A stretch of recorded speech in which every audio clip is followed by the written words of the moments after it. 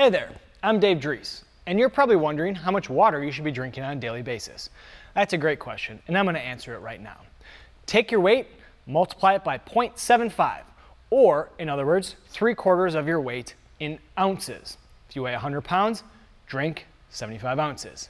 Now, here's the caveat. If you're over 200 pounds, you probably don't need to drink 150 plus ounces a day. So you can stop at a gallon, which is 128 ounces for those of you that are unsure. Couple things. This is not fully scientific. There are a lot of factors that will go into how much water someone should be drinking daily. First, your activity levels are going to determine how much water you're actually excreting on a daily basis. Second, how much body fat you have, how much lean mass you have is going to make a difference. And then also, I live here in Phoenix where it's like 100 degrees all the time. I'm sweating without even realizing it. All of those factors are important to take into consideration when it comes to drinking water.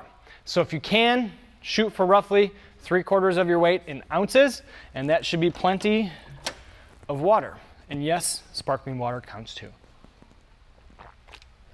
And then one last thing, if you didn't turn this off yet, shoot for 6 clear urinations daily. If you can get that, you're drinking plenty of water. Have a good day.